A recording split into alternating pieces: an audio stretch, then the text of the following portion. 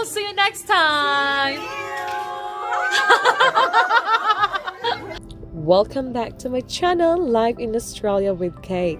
So in this vlog, guys, we had a dinner get together with my friends because we are saying goodbye to my dearest friend Cyrene and her family.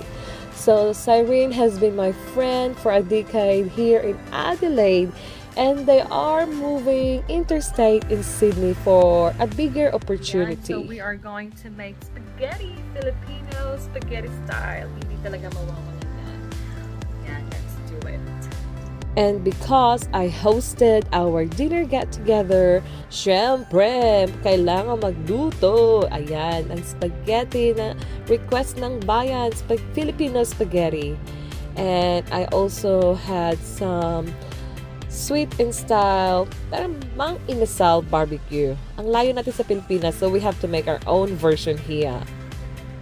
So here are the people, our friends, and the kids at the back, their favorite yard. Yan. So that's the space we have in the house. Perfect. So it's nice to see them. And the food, this is from Creative Grace by Ebony. Thank you so much for always bringing your lovely Creative Grace. And more food. Nako, dito sa Australia, kailangan pag nagka-catch up kami, punong-puno ng pagkain. It is a Filipino culture. And of course, when we do get together, every guest always bring their own food to share. Yes. So, talagang ganito yung kultura namin dito sa Australia. So,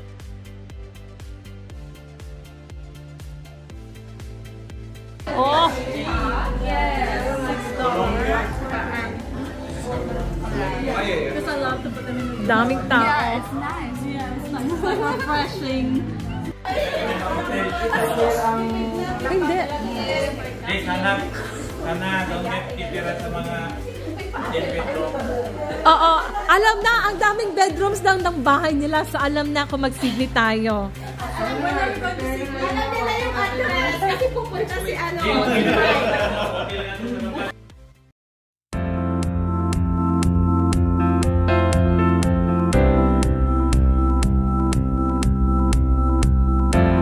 Happy birthday to you.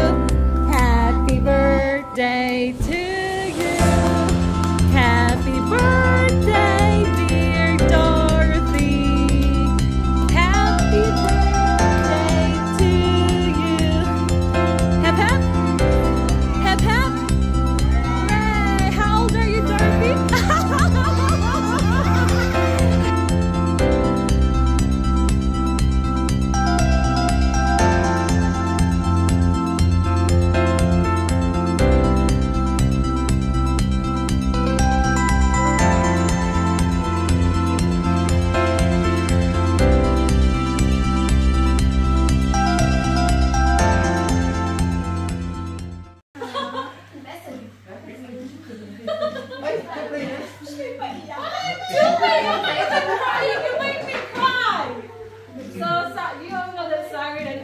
They're moving interstate because, you know, because you started it!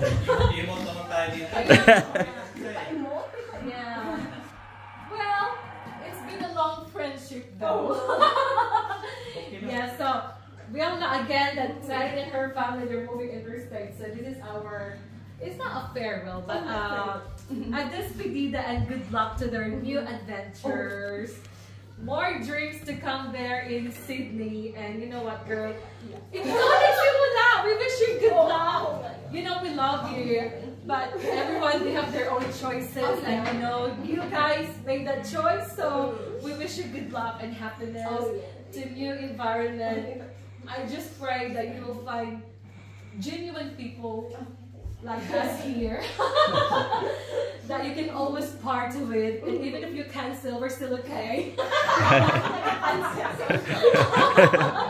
Yeah, but you know, I know, but thank you. You know, you've been very supportive to us. We're happy. What we can do? Happy you're going. Yeah, what we can do? We can't stop them because they want success in life, but we wish you all the best, okay? We love you. Oh, sayang wala si Rami. Ikaw kasi eh. Okay, thank you guys for coming. Naiyak kasi parang... So, anong message mo sa mga friends mo? Message ko next time na. Thank you for coming, guys. I really appreciate it. So that was a very emotional night for me because Cyrene has been a very good friend of mine. Ang dami na naming pinagsamahan, more than 10 years of friendship, but I'm happy at the same time because, you know, their decision will make a bigger success for their family. Girl, we'll see you next time!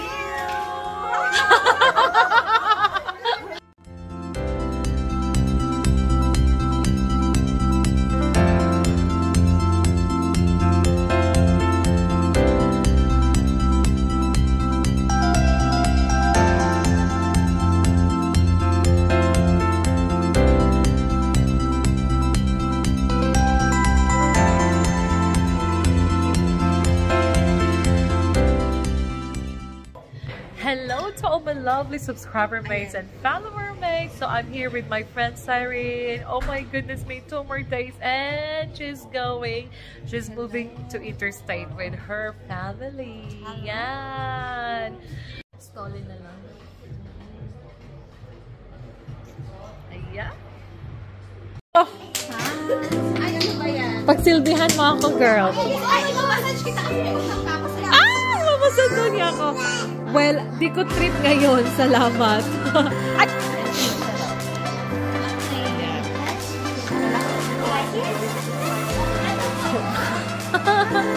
Oh, lagay mo yung cake for dessert. Oh, yeah. Oh, yeah. Okay?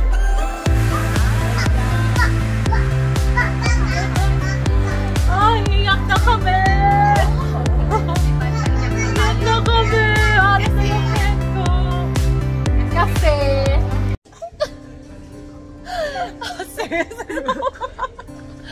Well, I wish you good luck, girl. I'm gonna miss you. Oh my God, it's going. It is happening. You're moving to Sydney. Talaga, ha? I feel like really, actually, I feel like not sad kasi we're just in Sydney na. I'm gonna miss you. Laan ka lang. Laan kasi ako. At least may mapupuntahan ka.